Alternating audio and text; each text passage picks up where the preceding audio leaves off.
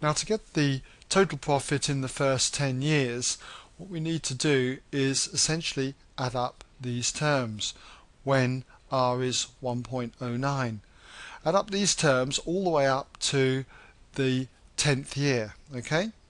Now, you should know that for a geometric sequence like this, the sum of a geometric sequence, the sum of the first n terms, is given by Sn equals the first term a multiplied by r to the power n minus 1, all divided by r minus 1.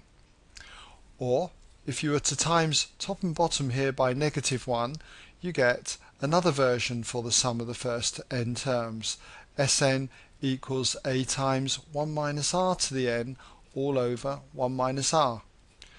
Now, it doesn't matter which one of these versions for Sn that you use, because they'll just give you exactly the same answer, but people tend to use or prefer this one when the common ratio is more than 1, and this one when the common ratio is less than 1. But you can experiment, try both if you like, and you'll see you should get the same answer.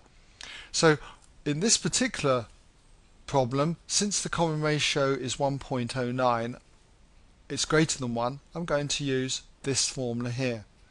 So if we're to find the total profit, then let's just write it down here. The total profit, okay, in the first 10 years. Let's put that the first 10 years. Always believe in giving some kind of intro.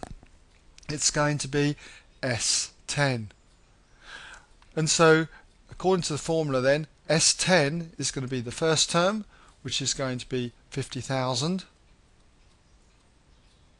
Okay, multiplied by the common ratio, which we now know is 1.09, to the power n, so that'd be 10, take away 1, and that's all divided by the common ratio minus 1, 1.09 minus 1.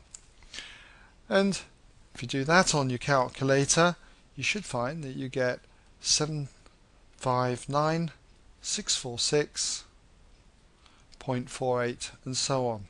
Okay, £759,646 essentially.